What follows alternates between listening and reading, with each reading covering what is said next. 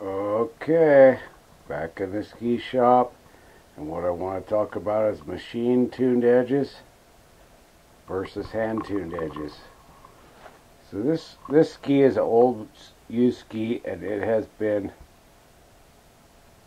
machine-tuned.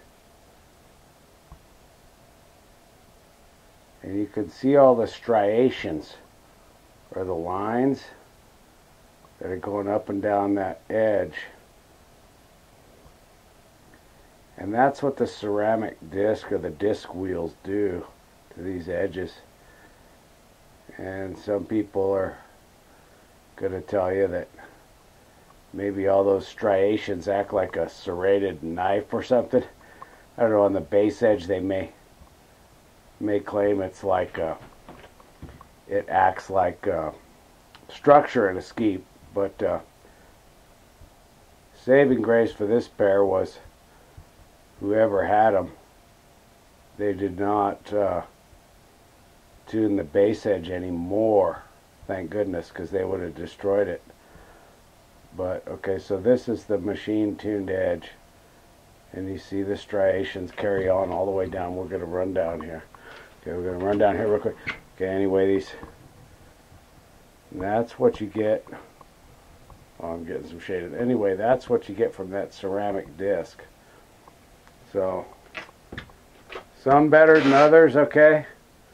But when you come down to this end, you should be able to see where the disc leaves, and then it doesn't tie in anymore to the rest of the ski.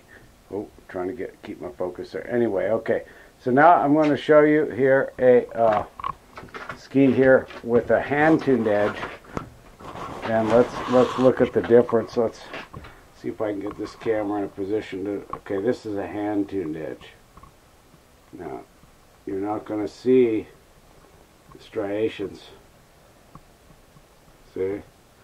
The lines that you do see on it are going the way that it runs through the snow, like a linear grind, if there is anything in it. Anyway, I'm not doing too good on my camera here. Let me try a little different angle. Okay. Okay, so here is the. Oh dang, too much shadow. Okay, hang on here. Okay, there is the hand-tuned edge. Okay. And this one's all dirty. I haven't even buffed it off with a. If I buffed it off, doggone it, it would look better. But there you go. Okay. Look at it reflect. Okay. That'll tell you one thing right there. Okay, look at that. Okay, that's a hand-tuned edge. And then we're looking at a side edge right now. Okay, now we're going to bump back up and look at this machine-tuned edge. Okay. Okay, here we go. Look at that. Well, still having a hard time. Anyway, you saw it, okay.